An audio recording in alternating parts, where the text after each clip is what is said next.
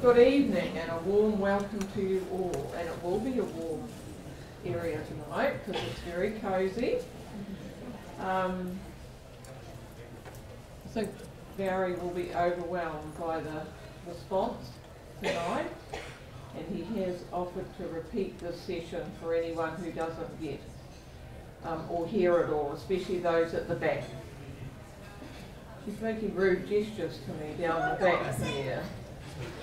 My name is Rhonda, and I'm probably one of the newest community educators here tonight. So it gives me great pleasure to welcome Barry Snow. I'm just learning about what he's into and what he's doing. So I would like to introduce him tonight. Barry is a neurologist at Auckland Hospital. He specialises in the treatment and research of Parkinson's disease. And he works with a team of nurses, doctors and other staff in the Movement Disorder Clinic. This team carried out the first study of pig cell transplant for Parkinson's disease. And tonight he's going to talk about treatment for Parkinson's disease, particularly transplantation.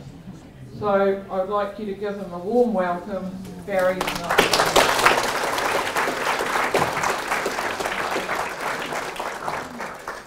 Thank you. Can you hear me down the back? Can you?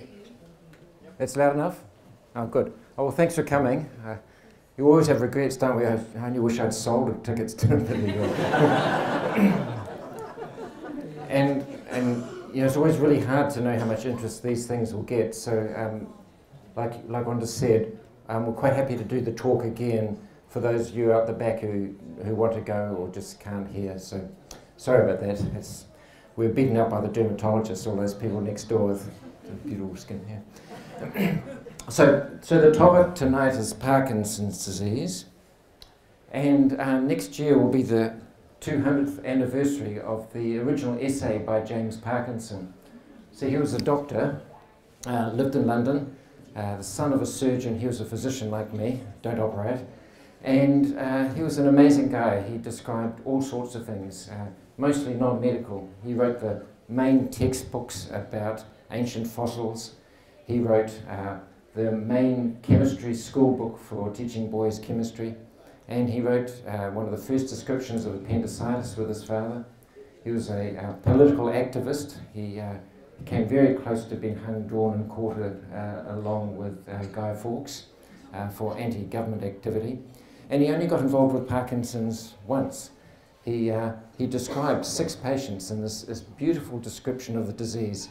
2 of them who he saw on the street, and he went up to them and said, I know what you've got, it's a shaking palsy, we can't cure it, so don't bother going to see a doctor.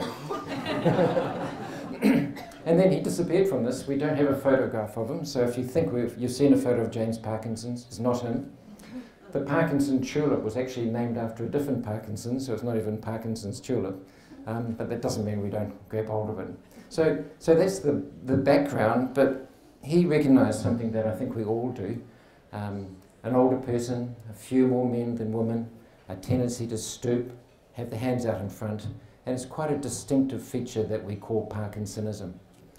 Now, what I'm going to do tonight is tell you a little bit about the background and the pathology of the disease to help you understand what's going on inside your head, a bit about the current treatments that we use for Parkinson's, and then move on into some of the more radical treatments that we're thinking about, some of the transplant therapy. And I know a lot of you want to know about the pig cell transplant work that we've been doing at Auckland Hospital, and that's how we're going to round up the talk. So, about 100 years ago, it was recognised some of the pathology in Parkinson's disease. So, this is a slice through the base of the brain where the 2 big hemispheres joined onto the spinal cord. And the top one's normal, and there's little black crescents here. You can see there, it's called the substantia nigra. And about 100 years ago, it was recognised that instead of being black, it was pale. And that was the only pathology recognised in Parkinson's disease. When people started to look under a microscope at the little cells in that black area, In normal people, they could see melanin. And in people with Parkinson's, that melanin had gone. And melanin, the same pigment that gives colour to our skin, is made out of dopamine, which is the main chemical that is deficient in Parkinson's disease. Now, once better microscopes were developed, it was recognised that in these nerves that are dying in Parkinson's are little round structures that I've got my finger pointing towards, and those are called Lewy bodies, and that Lewy body is an important feature that I'm going to go on and describe in a few minutes. So about 100 years ago, we knew that the substantia nigra had gone pale, that these nerves had disappeared, and inside these nerves were these little things called Lewy bodies that had clearly something to do with the disease. And at that time, the only way you could see Lewy bodies was to stain them in a certain way, and so-called H&E stain, and the Lewy bodies are only ever seen in this part of the brain, so they're thought to be totally distinctive for Parkinson's disease.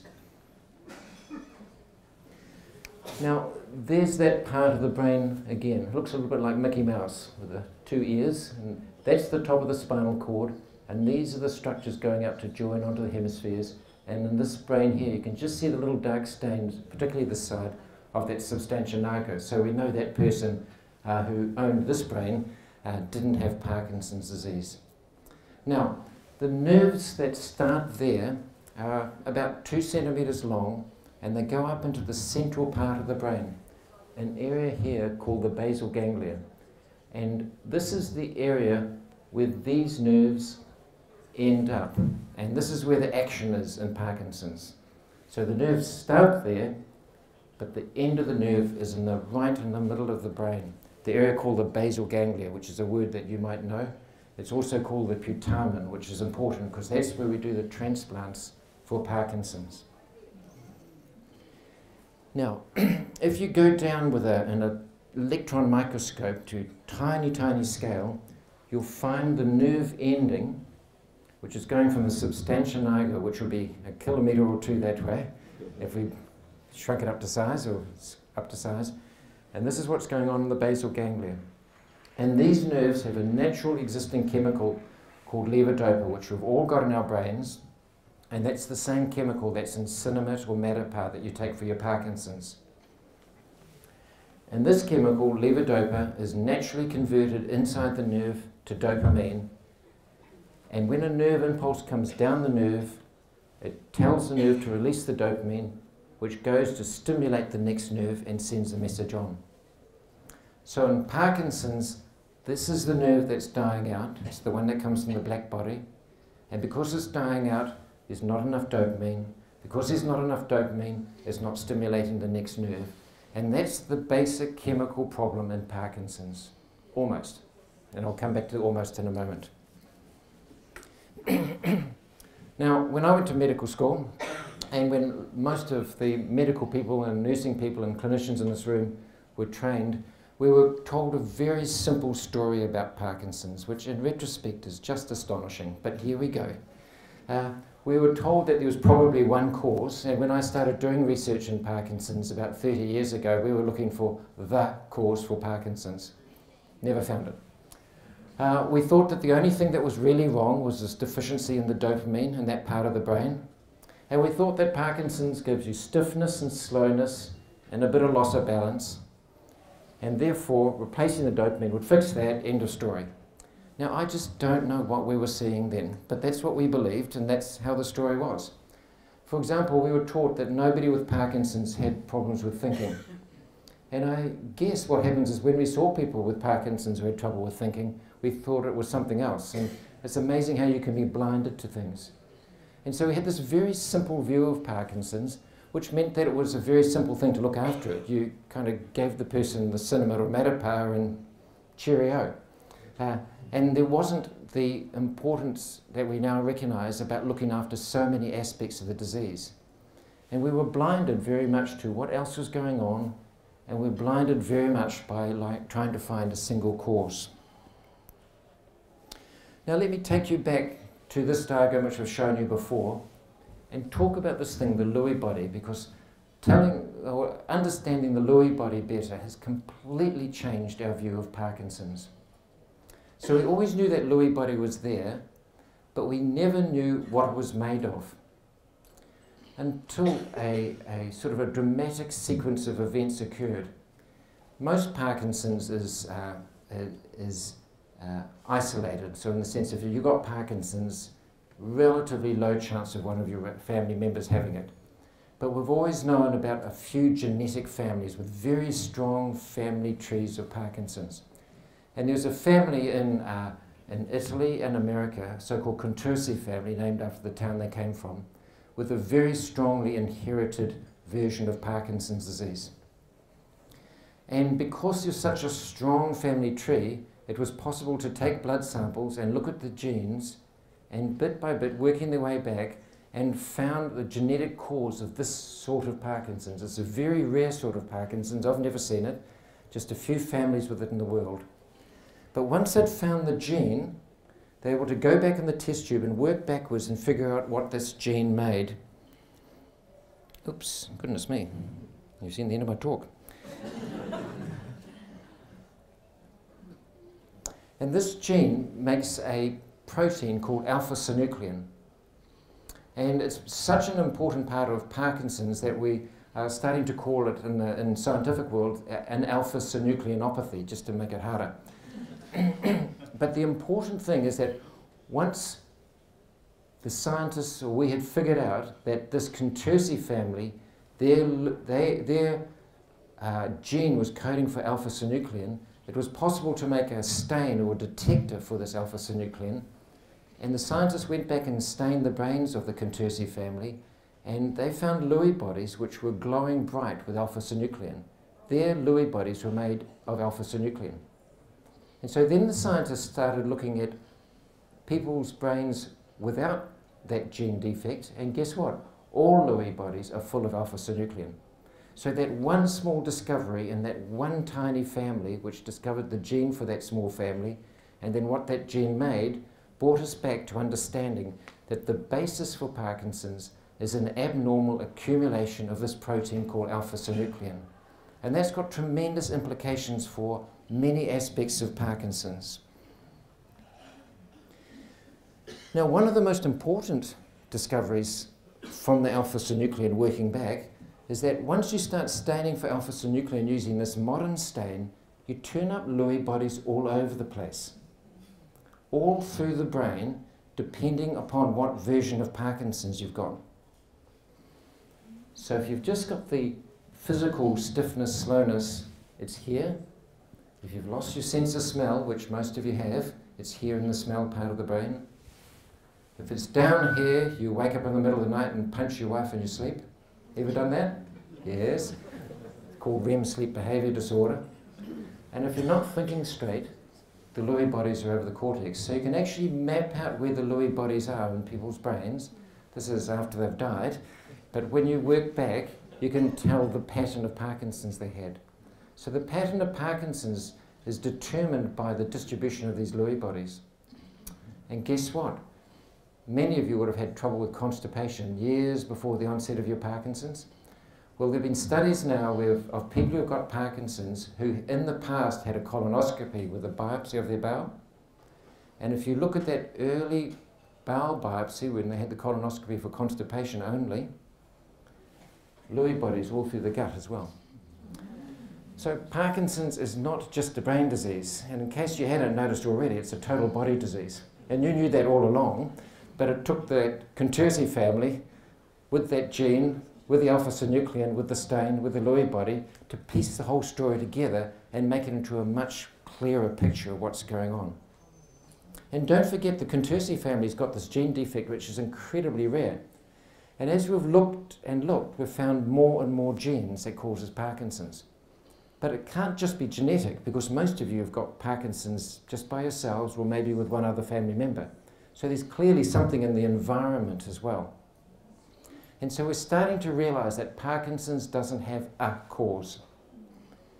And we're quite used to this in other diseases. For in heart disease, we know that you're more likely to have heart disease if you've got a family history, if you're a smoker, if you've got high blood pressure, if your diet's lousy, you know, too many pies, for example, and if you've got this combination of factors, you're more likely to get heart disease. And almost certainly we're going to find out that certain combinations of genes and probably environmental factors all pieced together will increase or decrease your risk of getting Parkinson's. And then probably on top of that is just going to be plain bad luck, that this combination of factors somehow gel and off the Parkinson's goes. So I showed you that simple diagram before. Well, it's got a whole lot simpler, yeah. So this is more how we think about Parkinson's now. That there are probably multiple causes. Quite a few of them are genes, but it's combinations of genes. And some of it's environment as well. So you don't necessarily inherit Parkinson's, but you inherit a tendency that sets you up for Parkinson's. And that's a very common thing. So from my parents, I inherited pale skin and red hair, a bit of Scottish and Irish blood. And if I get too much sunshine, I'll get skin cancer. But I didn't inherit the skin cancer. I inherited a genetic makeup which, when it interacts with an environmental factor, will trigger, in my case, a skin cancer, and probably Parkinson's is like that. We still believe that there's probably some common factor in the middle that goes on that takes all these risk factors and converts all that alpha-synuclein into those Lewy bodies, which then starts attacking the nerves. But we haven't quite understood that factor yet, but I'll come into it. And then, instead of this old idea of a dopamine deficiency and the stiffness and slowness and tremor making the Parkinson's, we realize that depending where the Lewy bodies are, you'll get different troubles with your thinking and sleep disturbance, mood disorders, pain, falls, and this autonomic dysfunction is your bladder and your bowel and that tendency to get funny sweats and feel hot when you shouldn't. So Parkinson's has moved from a simple concept to a whole body concept. We still don't know what this is, and we haven't figured out how to get rid of the cause, so the treatment of Parkinson's is still attending to everything. And this is why Parkinson's has moved away from a single doctor treating disorder into a concept of a team. And we're very much of the view now that you need a team to look after you. Now, this is my 20th anniversary of working with Lorraine McDonald.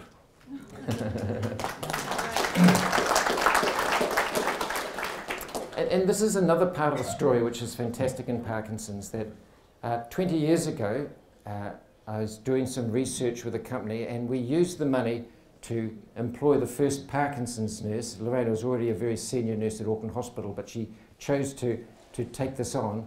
And then by proving the worth of a Parkinson's nurse, that role has become established and grown. And now Lorraine has a huge body of knowledge, and I just heard a moment ago how much difference she's made to so many people's lives. So we work closely as a team now. So we have a surgeon, Mr. Bock, who does the deep brain stimulation, Lorraine, who does the Parkinson's nurse, we have psychology, and we also work out into the community as well, which is why Parkinson's New Zealand is such an important organisation, because we've realised that you can't do these things by themselves. One of the things that we've consciously done when we've taken on research projects at the Auckland Movement Disorder Group is that we've recognised that research often doesn't produce the answer we want. Okay? You already saw my last slide. You know, we kick at the goal and we miss. And so we do our best to make sure that each research study, one way or another, puts back a whole lot of good into the system. And we particularly use research money to make sure that we can employ staff who make a difference. And it's really exciting because this year with the pig cell study, we've used the money to employ another Parkinson's nurse. Adele, stand up.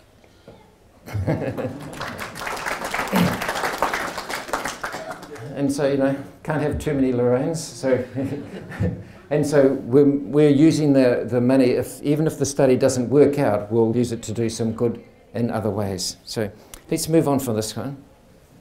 Now, don't concentrate too hard on the slide, except to feel slightly confused here. You're looking at that and feeling confused? Good, good, you've got the message. We know that the Lewy bodies are caused by some complicated way in which the nerves get rid of dead or useless protein. And we think Lewy bodies are best thought of as a garbage bag full of alpha-synuclein you don't want anymore, a rubbish bag.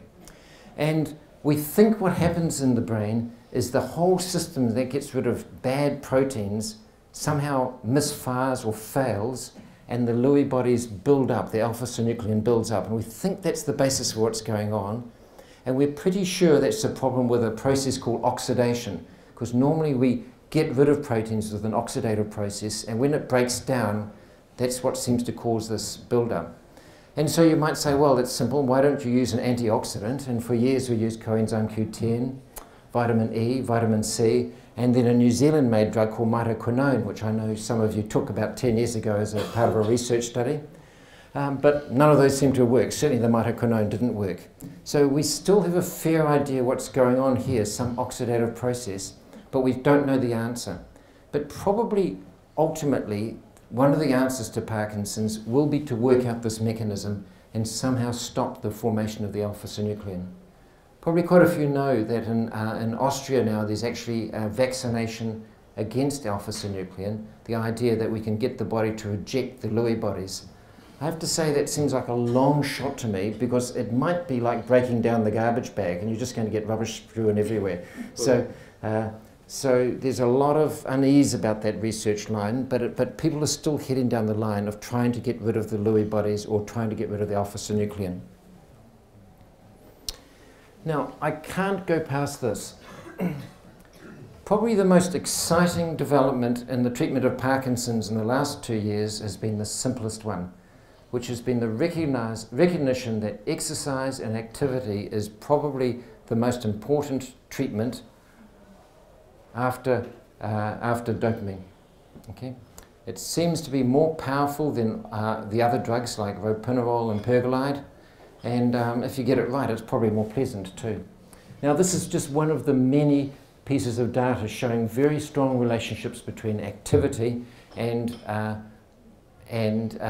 improvement in Parkinson's. This is a really interesting study. This is the activity that you do when you're not exercising. Okay? So if you lie around all day and just go to the gym, it's not enough. The rest of the day you've got to do something as well. And we're really seeing that actually since we've concentrated harder on exercise, what a transformative effect it's got on people. And I see a number of people around the room who I know who have actually told that to me, how if they go to the gym or not, they have a good day or not. And if I was going to leave you with one practical message from tonight, it'll be of how much difference exercise makes. Now, all of you enthusiastic daughters with 85-year-old tuck-it-out dads who've got Parkinson's, that does not mean whipping them around the block 5 times a day, okay? The rule is that the amount of exercise you do is the amount you can do again tomorrow, okay? And if you can't get them out of bed tomorrow, you've probably pushed them too hard. So. Okay, I've accused you of punching your wife, but get your daughter off your back. So. Very dangerous having daughters.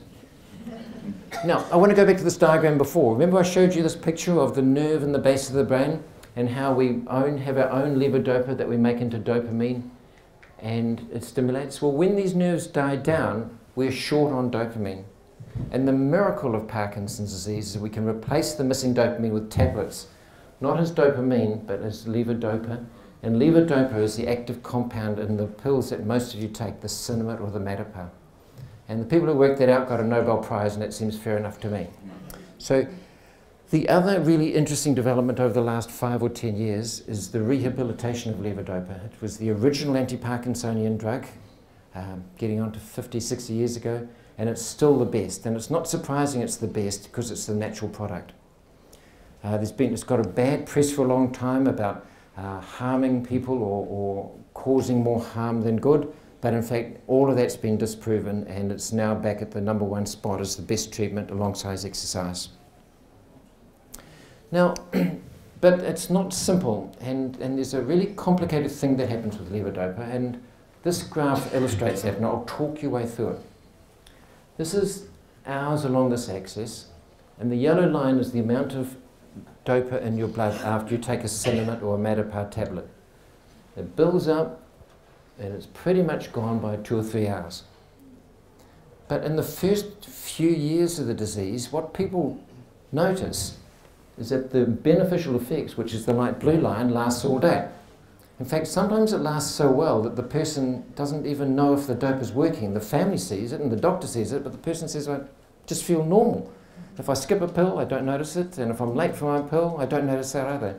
Remember that? Yeah, in the old days? Yeah. Yeah. And the reason for that is this little round things at the end of the nerve. They're called vesicles, and basically they're storage systems. So while the dopa comes and goes in the blood in a few hours, it gets stored in these nerves and can last 8 or 10 or 12 hours.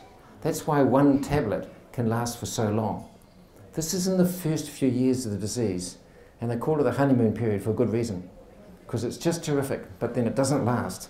Because unfortunately, the same system that's storing that dopamine is the same system that's affected by those Lewy bodies that's damaging those nerves. And bit by bit, the storage system breaks down, and bit by bit, the blood level is reflected by the clinical level. And the person taking the pills say, I can feel them working, and then I feel them stopping work. And they get motor fluctuations. And sometimes when it kicks in too high, they get those abnormal twisting movements that we call the dyskinesias. And this is after 5 years or so. Now the dopamine is still working. This is caused by the ongoing degeneration of the nerves in the Parkinson's. So you will have heard that the pills only last for 5 years. That's not true. The pills never stop working. It's just that the disease moves on and the pills have a harder time because they don't have the storage mechanism. So if you leave the pills till 4.5 years, you'll only get half a year out of them before this starts to happening. This is a product of the progression of the disease, not the pills, which is why we no longer get people to wait and wait and wait and wait before we start them on the dopa, because we no longer believe that the pills stop working after a time. Now when the fluctuations start to get too much like this, we start to do a whole lot of other aspects of treatment, and from the medical, the pill point of view, we do a number of things to try to smooth out this. So we use slow-release dopa like Cinnamate CR. We use slow-acting drugs like ropinirole. We use drugs that stop the breakdown of levodopa like tolcapone or Comtan. And all these things are doing the same thing, which is to try to smooth this out. And it works up to an extent, but then bit by bit we can't keep up. And then we start moving towards invasive therapies. One of them is the injection under the skin called apomorphine, where we pump the drug in continually to try to make this curve into a flat curve. The other option that just a few people in New Zealand got is called duodopa, where we put a tube in the belly and we pump the levodopa in continually via a little pump system. And the third thing we do is that we can interrupt the cycle by deep brain stimulation, which is what's become a standard treatment for Parkinson's, where we drive a probe using a special guidance system down deep into the brain, and where we can connect the end of the probe to an electrical device under the skin like a cardiac pacemaker. And what that does is it interrupts the cycle that makes the Parkinson's kick up and down, and we smooth it out. And we've had about 60 people, about 60 people have that in New Zealand. So it's not for everybody, but it's for some people with that kicking Parkinson's. Now, so I told you that Parkinson's is this complex mix. One of the things that's worth recognizing is that the old style Parkinson's that we used to talk about, just the stiffness and the slowness and tremor, and the response to levodopa is very much a person at the young end of the disease, where people at the older end of the disease tend to have more trouble with the Lewy bodies all over the place, sort of thinking problems and sleep and pain and things like that. The problem with the fluctuations that I was telling you about, the up and down, could be fixed if we could get this storage back in place. So in that central part of the brain, if we could reconfigure a storage system which could either make its own dopamine or store the levodopa that comes from the tablets, we could get rid of the up and down, which is a major part of the problem for the younger people with Parkinson's disease. And this has led to this idea of so-called restorative treatment, which is the same as pretty much transplant treatment, where we put something into that part of the brain that'll either make dopamine or store the dopamine we give in the form of pills, and go from that up and down back to that honeymoon phase where there's a long, smooth response to levodopa. And there's been a whole branch of research focused on that.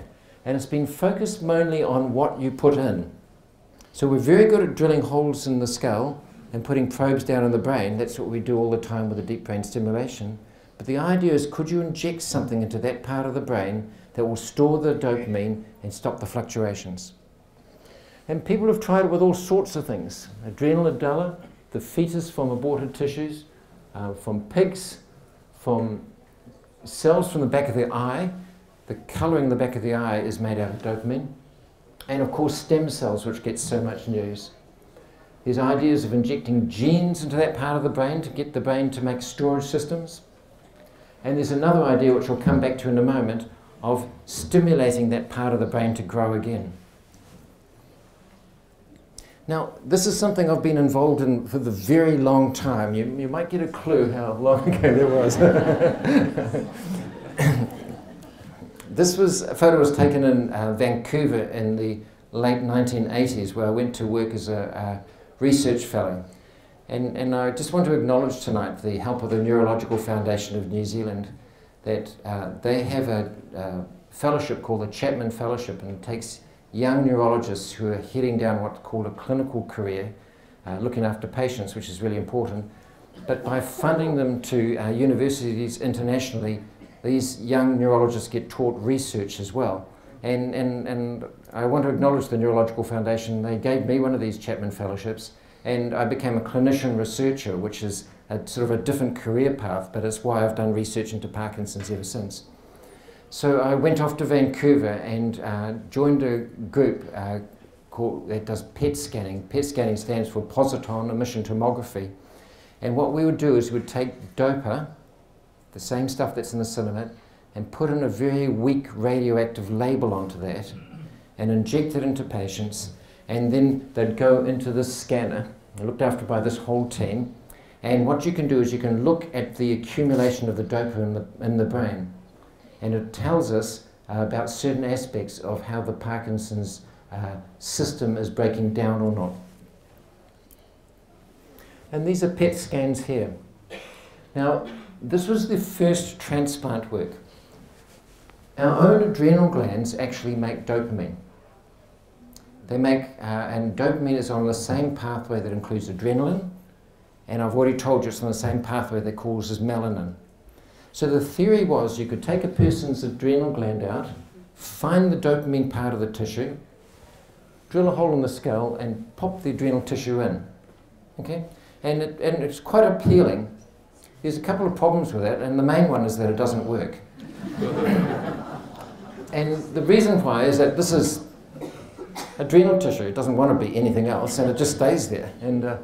And so this is a PET scan of a person with pretty advanced Parkinson's, and after the transplant is a PET scan of a person with pretty advanced Parkinson's. But it was the first try. Now the second try was something very different, and it's got all sorts of ethical issues. I'm not here to debate that, but I'm going to tell you that it works. And this is using the midbrain from an aborted human fetus, the part of that brain that is going to go on to become the substantia nigra in those Parkinson's nerves. Now, those nerves want to become dopamine nerves. They've been programmed that way.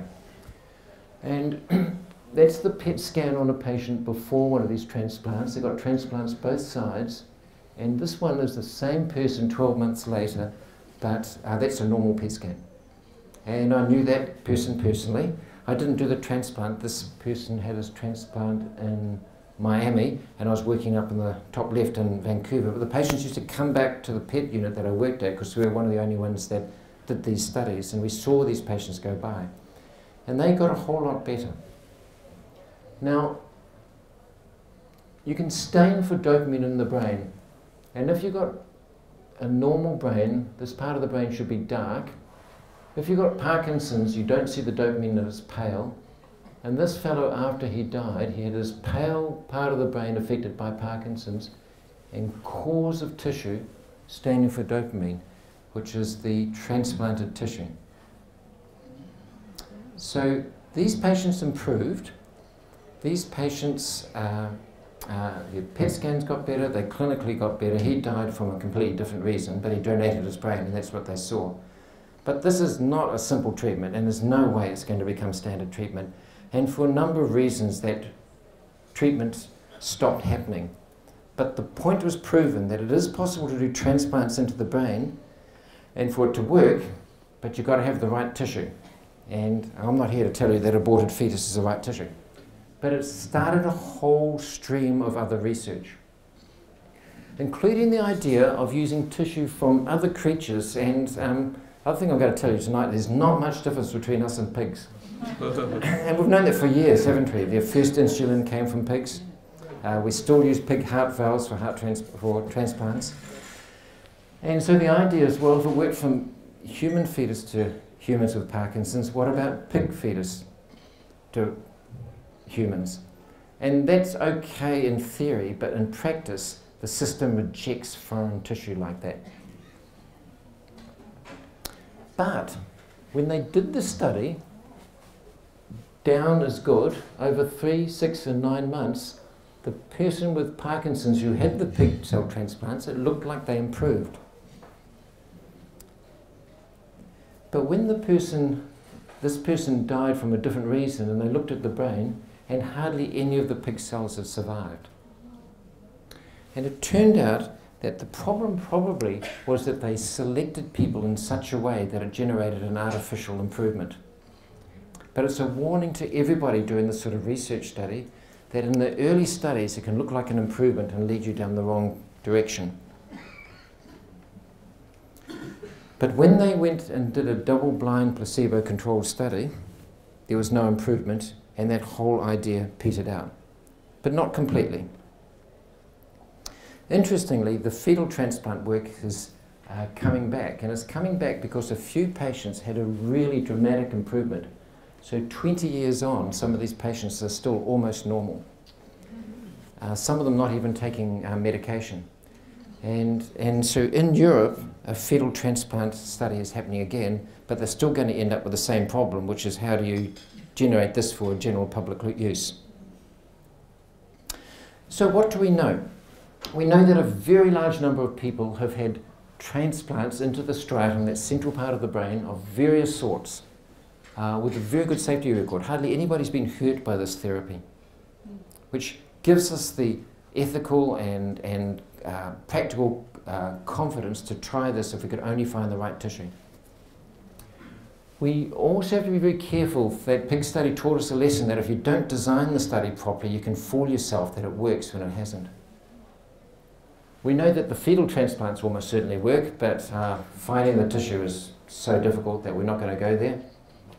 And we know that other transplant therapy shows some promise, but nobody's proven it yet. And it's important to design your studies properly. Now I want to change tack a little bit and bring it closer to the pig cell work. Now this is the rock star of neuroscience, Rita Levi-Monticelli. She was over 100 when she was still doing original scientific work in the laboratory. She got a Nobel Prize, and in Italy she was just a celebrity. They would, like, even more people in this room would come in here and talk. And she was stylish right up to the day she died. Now, she got her Nobel Prize for discovering something that we call growth factors, which are a really important part of the next part of the story. When you think of the brain forming, it's just a cluster of little cells, and as it gets more and more complicated, how on earth does this nerve know to join with that one? Just think about it. It's like throwing a bunch of wire in a box and stirring it up and getting a computer. And the way nerves do this is that if a nerve wants that one to come, it releases something called a growth factor, and there are all sorts of growth factors and combinations, and these growth factors stimulate individual nerves to go towards them. So this is the system that the brain uses to wire itself. It's like pulling itself up by the bootstraps. And Rita, she was the one who discovered the first growth factors and got her Nobel Prize for that. And growth factors, you can sort of think of them as fertilizers for neurons or the stimulation for them to grow. Now, this led to the idea that if we could put growth factors in that striatal part of the brain, could it get those nigra nerves that have died back with Parkinson's to start growing forward again? And in a laboratory rat, it certainly does. So you can make a laboratory rat Parkinsonian, put growth factors into the central part of the brain, and the nerves will go back up again. If you're a rat, we can guarantee to cure your Parkinson's. Now, this led to a research study where they took one of this multitude of growth factors. There's so many of this, and they picked one called GDNF for various reasons, and they put a tube into the brain using that same technique that we use for deep brain stimulation, and a little reservoir under the skin, and we're giving patients injections of the growth factors into this reservoir to go into the brain. And the people, down is good, so up is bad Parkinson's, down is improving Parkinson's, and guess what? At 12 months there was no improvement. So the green is the growth factor, the red is the sham surgery, and you see that there's probably what we call a placebo effect. And so the study was abandoned for that and a number of other reasons. And then between 12 and 18 months there was an improvement, but too late, the study was over. Okay? So this is a clue that, like in the rat, in humans growth factors might work. But there are troubles with the study. Trouble number one, I've already told you, they didn't follow the patients long enough. Trouble number two is that the delivery system is really messy. The brain doesn't like tubes, the brain doesn't like regular injections of fluids. Excuse me. And problem number three is that in this sort of study you can only use one growth factor, but we know you need a general garden fertilizer. You need a whole mix of growth factors to make our brain grow. But this is really encouraging. And the question is, would it be possible to put something in that part of the brain which releases growth factors that doesn't need a tube and all the plumbing? And could that something release the whole mix of growth factors that we know is essential for nerves to grow? Now, there is a source of just that, and it's in the middle of our brain. So this would be a brain like ours. If you cut it across this way, there's cavities in the brain called the ventricles, and in the ventricles are a knot of blood vessels and cells called the choroid plexus. And the choroid plexus in the absolute newborn is a factory for producing the whole mix of growth factors. And we know if you take a little bit of choroid plexus and get a petri dish and put it there and put nerves in another growth factor, in another hole in the dish, the nerves will avidly grow across the growth factors. That's the attraction I've been telling you about. We know it works. Now, if you thought about getting fetal tissue for a transplant, how are you going to get a choroid plexus donor? Almost impossible. We go back to our friend, the pig again. He's already given He's already given us his insulin and his heart valves. And the question is, could we take choroid plexus from a pig, a newborn pig, producing all these growth factors, and pump it into the brain? Well, we already know from that early pig research I showed you before that the first thing the brain will do is rev up its immune system and destroy it all. It'll be gone. So you need somehow to protect that transplanted tissue.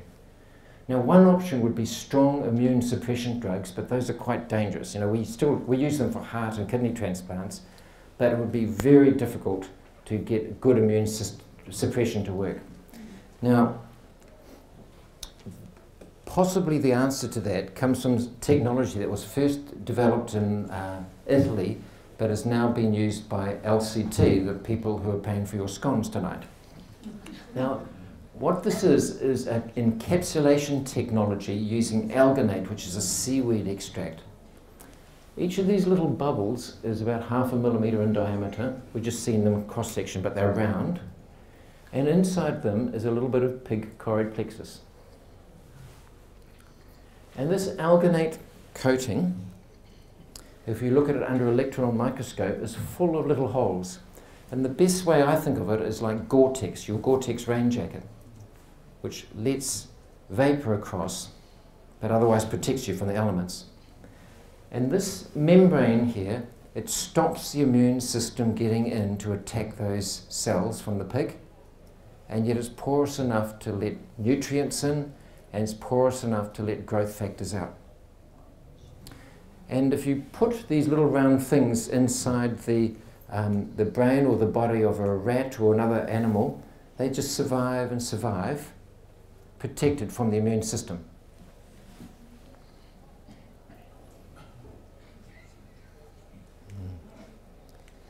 Now, there's a second and possibly scarier problem with transplanting tissue from one species to another.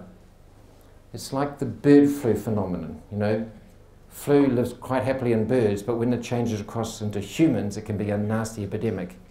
And of course, part of New Zealand's story was like that. The British and American sailors who carried chickenpox and the flu around with, you know, an itch and a scratch and a sneeze, but not much more. But when it arrived in a community that wasn't immune to that, the Maori community, it caused terrible devastation.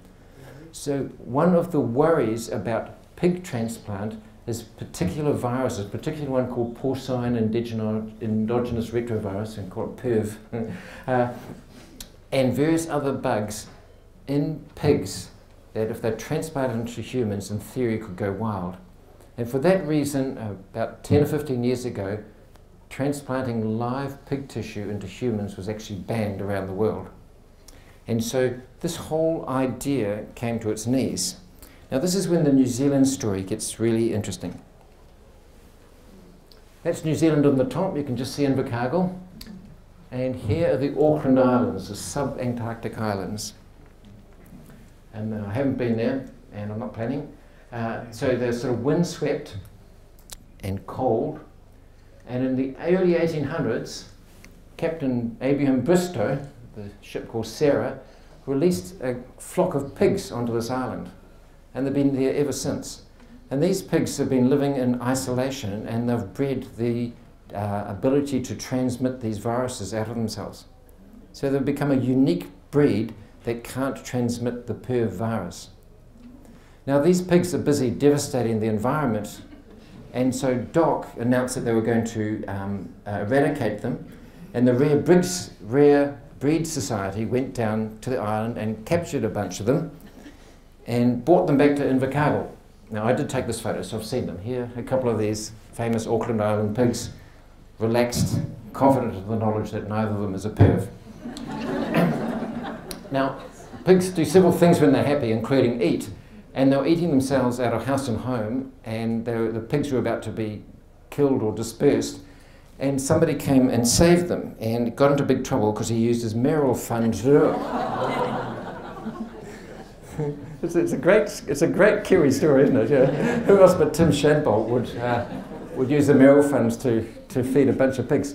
But anyway, these pigs have survived, and some of them now live in isolation facilities in New Zealand, where they can't come in contact with other creatures, and they've been tested and remain free of these viruses.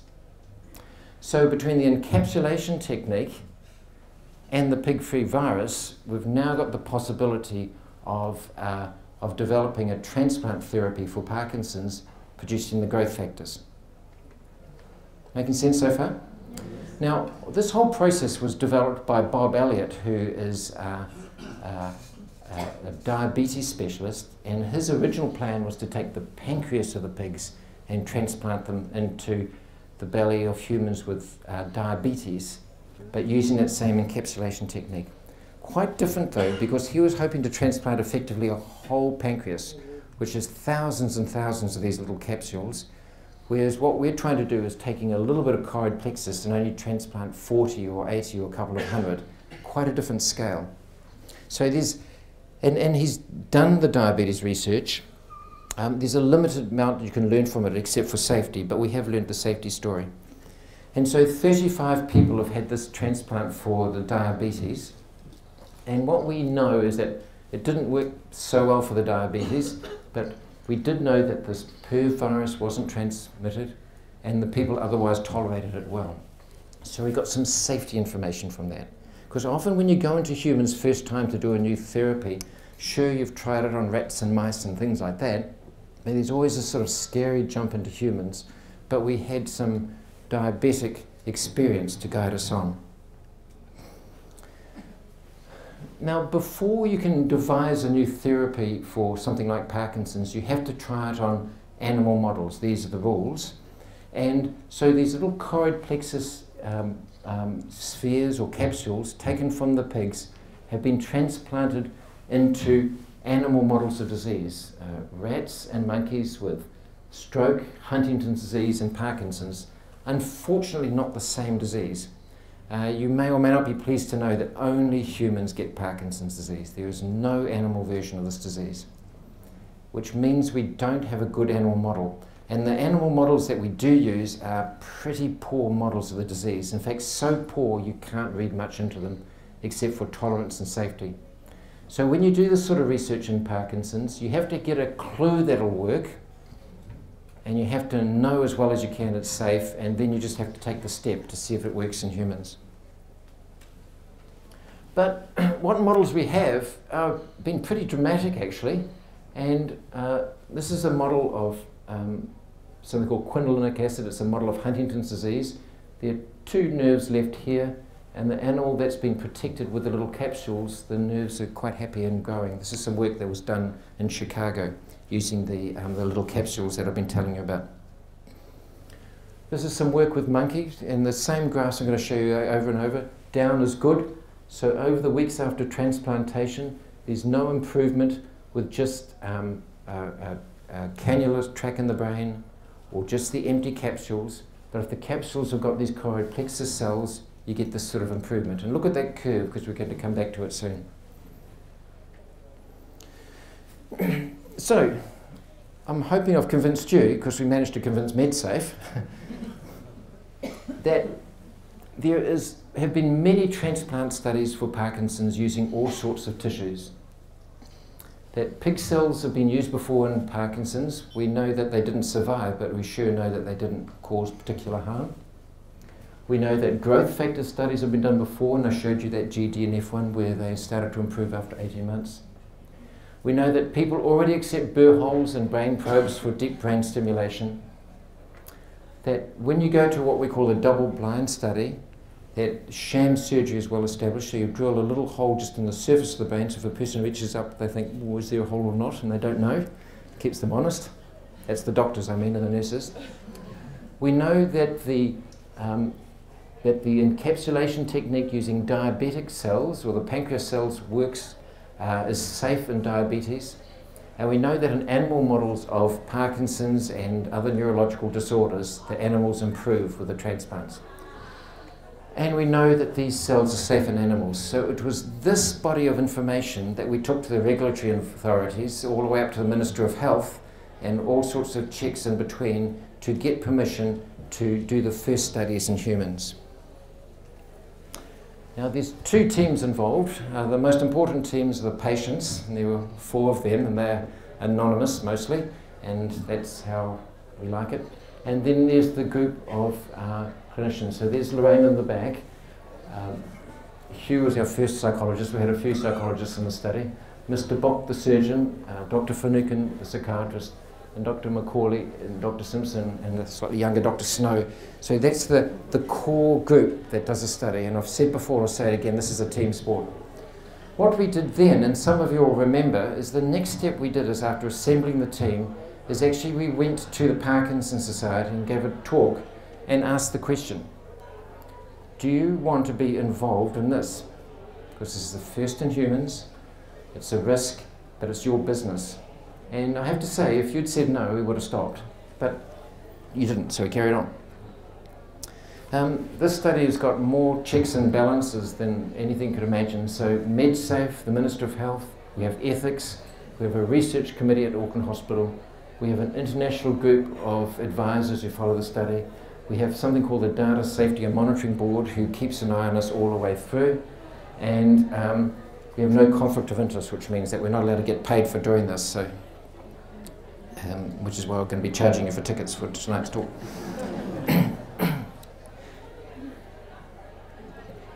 And this is an MRI from one of the 4 folk who got the first transplants. That little wee sort of messy bit up there is where the hole was drilled in the skull. This is where the needle went down, it's left a scar, and you can see the little clumps of cells. There's 40 cells all clumped up in there. And then we followed these people in 2 ways. One is with the PET scans I told you about before. and they went to Vancouver and back 2 times for that, and that was hard work, and we did it, but I have to say I admire the folk and their family who did it. We also followed them clinically. And we got 2 results, which we're still puzzling over. The first is the PET scans didn't improve, but we did them at 6 months, and we've been left wondering all sorts of things. Should we have done them at 12 and 18 months? The second thing we saw was quite a striking improvement in their Parkinson's. Remember, I've been showing you the animal and other studies, which is down is good.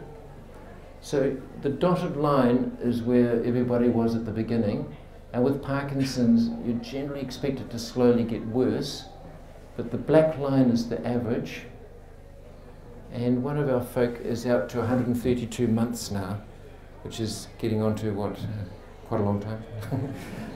And so we've seen an improvement which has been sustained, and this is an improvement in the Parkinson's. And what we do is we bring people in the morning off their pills and look at their Parkinson's in an untreated state. And then we give them their medication and they turn on, and they often become dyskinetic. But the dyskinesia is also improved and has stayed improved as well. Now, these improvements are big enough to see, but not big enough to make the person normal by any means. But it's about, well, it's a lot more than we expected. It's about half of what you'd expect with just pills alone, but these people are still taking their pills. The other measure that we've looked at is what's called a PDQ, which is a general assessment of how a person's getting on.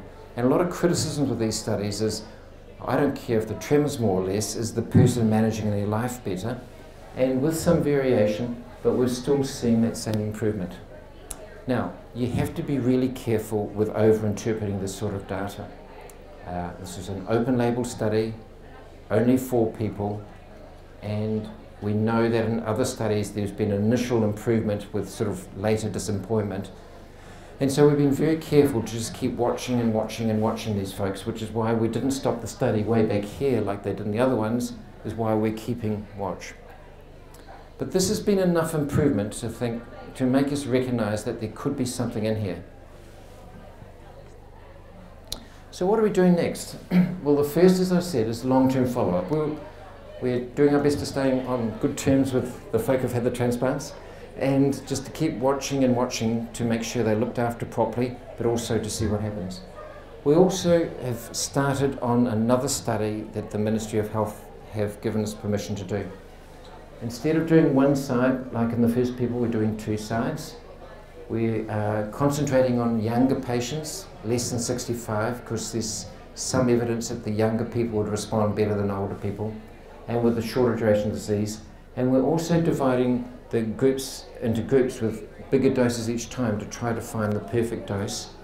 And to keep everybody honest, a small proportion of the patients will have sham surgery, which is that little burr hole, because that way neither the person or the studying group knows what's happened until we finally break the code, and that will keep us honest. And so we've launched down that pathway where we are doing what's called a phase 2 study. The first is phase 1, the second is phase 2. Now, people ask me all the time, well, does it work? And my answer is, well, if we knew it worked, we wouldn't have to do the research. We know there's enough information in the background to make us really interested. We know that the people responded clinically in a way that they would if it worked. So we don't have a strong reason to say it doesn't, but we've learned to control ourselves and just methodically work our way through study after study, which is what we're doing now. So that's where we're up to with the science. You've heard me thank the other people in the whole Parkinson's team, Parkinson's Society, the nurses, but I just want to remind everybody that actually this is your disease. And I just want to point out that no advance or discovery in Parkinson's, whether it was levodopa, whether it was deep brain stimulation or this, was done without Parkinson's folk saying, I want to do something for my disease, I'm going to take a personal risk. Now this is Shackleton's ad in the London Times. A lot of you know this, don't you? This is what he wrote in the Times. Men wanted for hazardous journey, small wages, bitter cold, long months of complete darkness, constant danger, safe return doubtful, honour and recognition in case of success. Ernest Shackleton. Isn't that the best?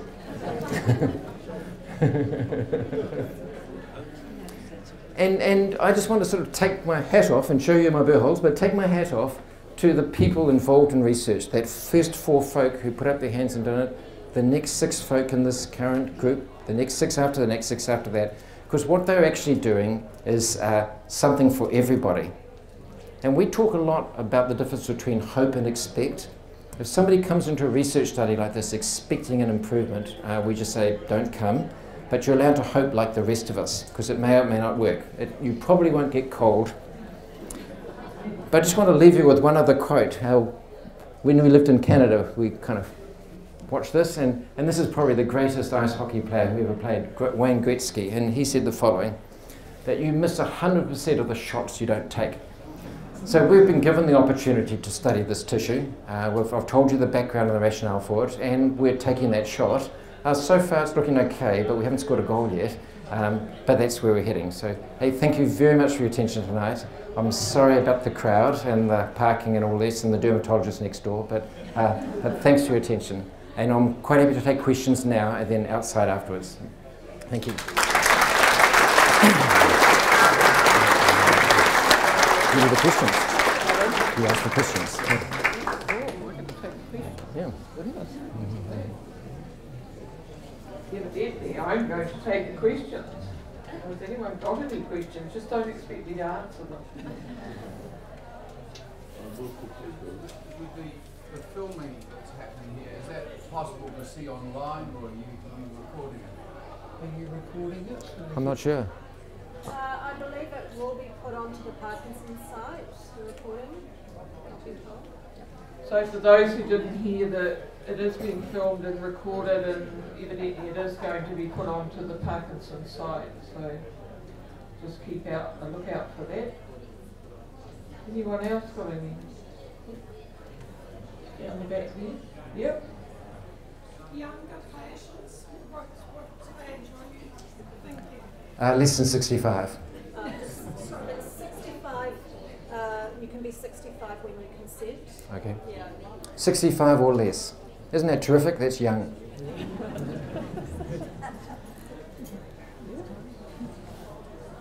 I worked for some years in Carrington Psychiatric Hospital, what is now the Polytech. Now I've got Parkinson's, had it 10 years, and I obviously use myself to test what's going on inside myself neurologically, as it were, from a chaplain's and a psychologist's point of view. What's happening in New Zealand from the psychologist, the psychoneurologist? Yeah. You're right. So the question is, what about the psychoneurology of Parkinson's? And this is one of those things that we recognise when we move from that old understanding of the disease to the new. And I think everybody with Parkinson's and those around them will tell you that people with Parkinson's don't think quite the same. It doesn't mean they don't think well, but they just think differently. And probably the most striking feature that people notice is they can't multitask very well. And there's quite a lot of research being done about that by Professor Anderson's group in Christchurch, where they're looking at MRI scans and giving folks certain tasks before and after, and looking at the pattern of how they change, and looking seriously at ways of cognitively training people. So your question, is there research being done on it? And the answer is absolutely. And but most of it has been done, some in Auckland but Christchurch as well. Levodopa, how can they improve it? How can they improve levodopa? Once levodopa is in the brain, I'm sure you can't improve it, because that's the natural compound.